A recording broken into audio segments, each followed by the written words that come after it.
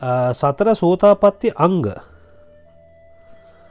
which I would like to explain at the same time. Sathara Sothapaththi Anga is one needs to have these 4 factors in order to understand Dhamma. The Sathara Sothapaththi Anga is explained in Sangyutta Nikaya 5.2, page 147, Dutiya Sariputta Sutra. In that, Tathagatan Vahanse is asking Sariputta, Sothapaththi Anga. What does Sothapaththi Anga mean? What are the Sothapaththi Anga?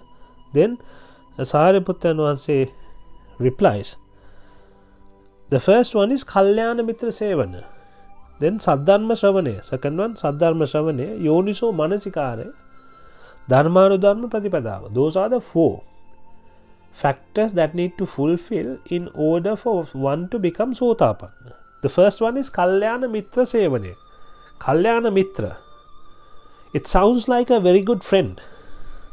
It is a very good friend. It is the best friend actually, in terms of transcendental meaning, and that friend should be a noble person.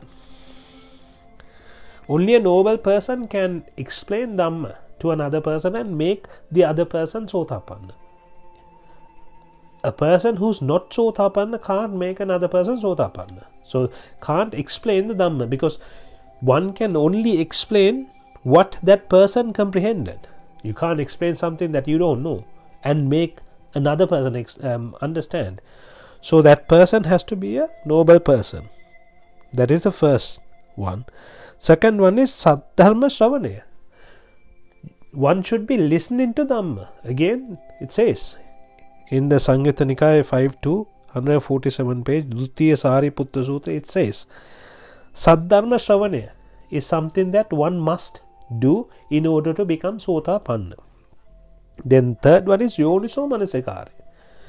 Yoniso Manasikare is putting this into your real life situations, the Dhamma into your real life situations, and trying to understand, having the focus as well, right? And Dharmanudharma Pratipadawa.